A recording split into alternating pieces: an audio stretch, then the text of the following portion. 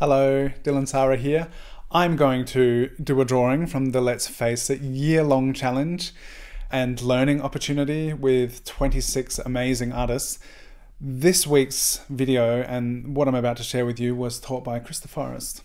If you would like to join Let's Face It, then check the link, follow the link in the description below.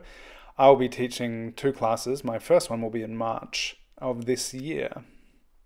And there's just so many awesome artists to learn from. Based on this stunning reference, I knew that I'd really enjoy working with natural ink. And so I just lay down this initial brief drawing in pencil and get right into it with the walnut husk ink.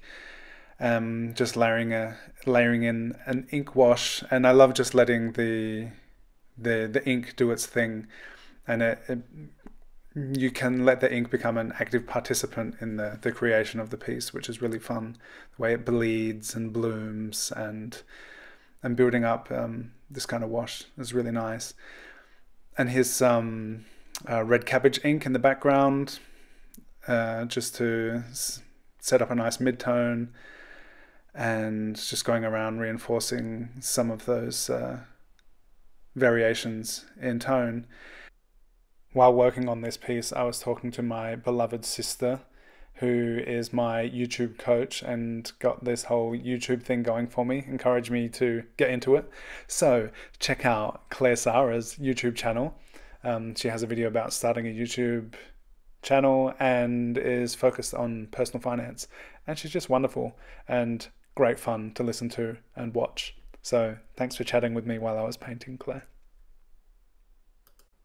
The link to her channel is in the description below.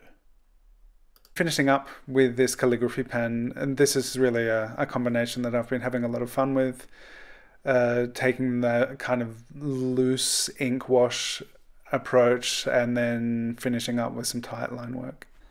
So here is my finished piece. It was a lot of fun to make. I really love working with these natural inks, and the combination of natural ink and calligraphy pen is something that I've really been enjoying recently. I've done a few of these. If you enjoyed watching the process, then like and subscribe. Leave me a comment, and I would love to hear from you and love to stay in touch, and look forward to sharing more videos with you very soon.